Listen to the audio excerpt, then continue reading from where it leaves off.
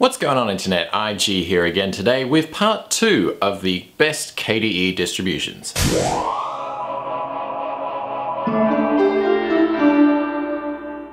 Okay, so first up, I want to say thank you for all of your feedback on the last video, and as some of you may or not know, your feedback has kind of helped with one distribution sneaking into the system, which, yeah, if you follow me on Google+, you kind of already know which that one is. But with all of that stuff aside, thank you for all of your comments on the last video, and of course feel free to keep them coming in this one as well. And one other thing I need to address, and that is an important news item which has kind of jumped into this mix since the last video, and that is the recent release of KDE 4.11. And KDE Plasma Desktop and all of the stuff that kind of rolls into that came out very recently, and so this will start trickling down into distributions depending on what distribution you are running or want to run. So for the release-based ones, it'll be on the next release that they will have KDE 4.11, and for the rolling ones, it'll probably trickle down sooner or later depending on how stable your distribution is trying to be. But with all that said, let's get on with the series. So the fourth distribution on this list is Korora 19. Now Korora is a Fedora-based distribution, and although it sort of does have two desktops, the GNOME and the KDE, I went with the KDE because I've had a very good experience with this distribution in the past, and it does kind of specialize in having a KDE desktop on the Fedora side of things. So despite KDE's complexity, Korora has a very minimalist workflow, which I think is a good thing. It also has an excellent app selection, as it's got apps for all the different tasks you could possibly want or need, and it's got a few helpful additions to those apps to kind of bring them to another level of user friendliness. They bring really the best open source applications into their distribution, and they cover a lot of the tasks that an everyday user is going to face, and for that I think they deserve some thumbs up. They also have a really great welcome screen that gives new users links to like a beginner's guide and the forums and other help that they might need along the way. And they also have some good tools for driver management and stuff like that. Like I mentioned, the app selection is very diverse, and one thing that I really did appreciate about Korora and a few other KDE distributions is that they put in the menus the actual item description of what the apps do, as opposed to their funky open source names, because we all know some of the apps in open source distributions can be pretty confusing at times. So they've given each menu item a main title based on what the app does, not based on what the app is actually called in the open source world, just to make it easier for new users to find their way around the menu. So thumbs up for good app discovery, and I think we'll leave it at that.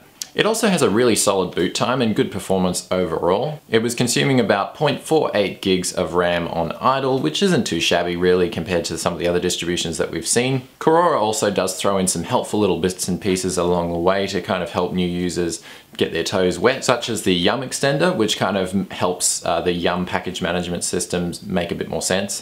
Personal information management tool, which is helpful for bringing in all of your things like business cards and calendars from other applications, which is pretty awesome. And also they've got some Firefox extensions, which are pretty rad as well. So overall, it's a very solid desktop operating system, and that's why it's on this list. And now we move on to the dark horse of the group, and that is Chakra. Now, you can always correct me if I'm pronouncing this wrong, but I'm pretty sure it's Chakra. Chakra Linux is originally got an Arch heritage to it, so it does have quite a few tokens from the Arch Linux world, even though it is not based on Arch nowadays. It is its own fully independent beast, and for that I think they deserve some major props. And the other thing that really got it onto this list was the fact that it specializes solely in KDE.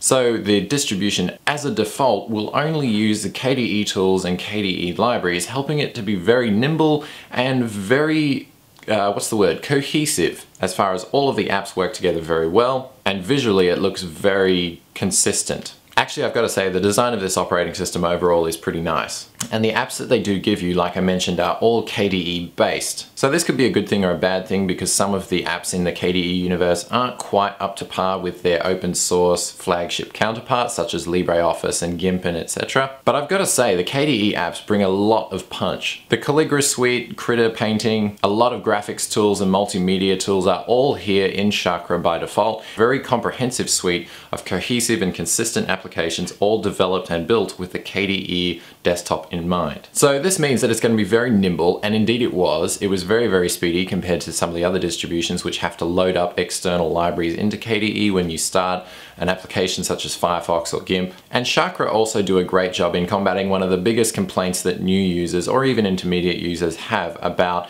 any distribution that is kind of based on Arch, or at one point was based on the philosophy of Arch. Thankfully, the keep it simple stupid principle is here as well, and the Pac-Man package manager, which a lot of Linux users love, has got a graphical front end to it, and it's very similar to Synaptic on the Debian-based distribution side of things. Because it does have a bit of an Arch heritage, it also is a rolling release, which means that every now and again they'll put out a snapshot on their website that you can download and install, and then from there it'll just gradually keep itself up to date, which is pretty cool. It's definitely the silkiest performer out of all of them, even though it was consuming about 0.54 gig of RAM on idle. And one of the other things that I really did like about this distribution was its welcome screen manager thing.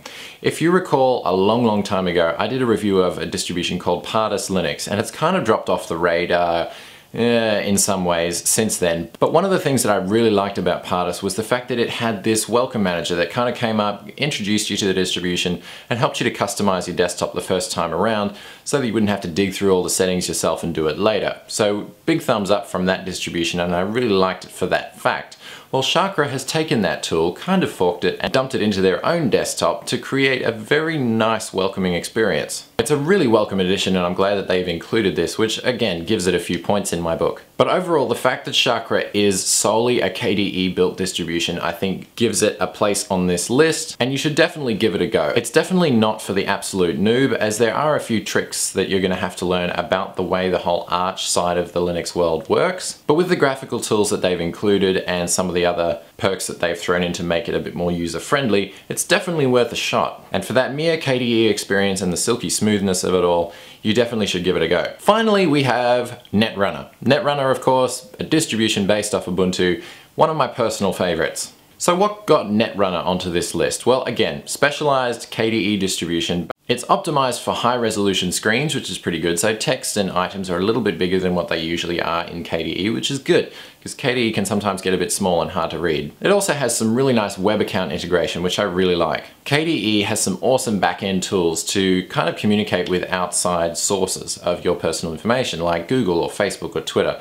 But unfortunately, a lot of distributions don't really capitalize on this, and so it really stays in the background, and unless somebody happens to stumble across it in the system settings, they're never really going to know it exists. And so Netrunner brings this little online account tool on the actual desktop so that new users can click on it, set up their Google account and their Facebook account, and bam, they've got their desktop synced and communicating with those accounts. It is a bit of a resource hog, consuming 0.65 gig of RAM on idle, which is pretty huge compared to the other distributions that we've mentioned thus far in this series. And it does have a kind of Windows-esque approach to the way it themes and styles KDE. Making it easy for new users seems to be their tack here, as they've included the best open source applications that the open source world has to offer, regardless of what libraries they use or how well they're going to fit into the distribution. So for new users, this is definitely a good thing, but again, we're going to see that resource hog thing popping up quite a bit. Wine is also pre-installed, so you can get your Windows apps working more or less. And one of the other things that I really like is they use the Muon package management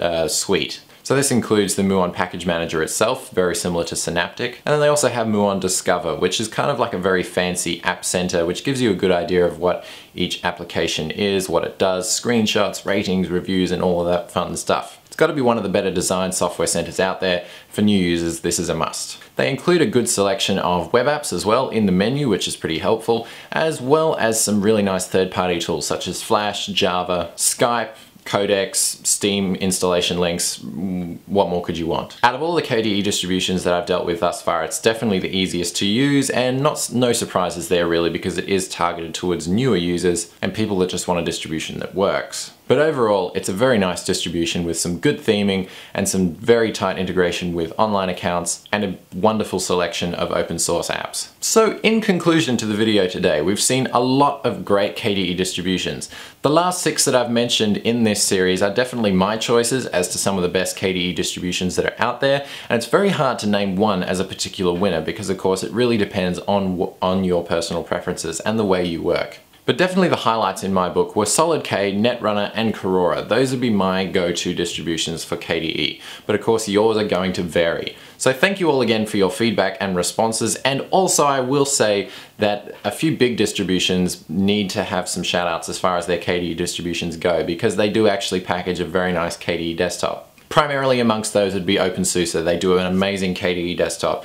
Why didn't I mention them? Because they're a big distribution player. They package a lot of desktops, and they've been a great KDE distribution for a long time now. Also Mageia. They have been doing an amazing job with a fork of Mandriva, and it really works incredibly well. I ran it for quite some time on my old desktop, and I can definitely vouch for the fact that it is a solid KDE choice. And finally, Kubuntu. Very vanilla and very minimalist, but again, it provides a good base for expansion. So there you have it, folks. Any of these distributions that you'd like to see reviewed more in depth, then definitely let me know in the comments below, or on Facebook or Twitter or Google+. And as always, you will see me next week with another Linux distro review, app review, or maybe some Android stuff. So thank you all for liking, commenting, and subscribing and all of that fun stuff, and I shall catch you later. And feel free to let me know if I should be doing this series more often with other desktop environments. Peace out, ladies and gentlemen.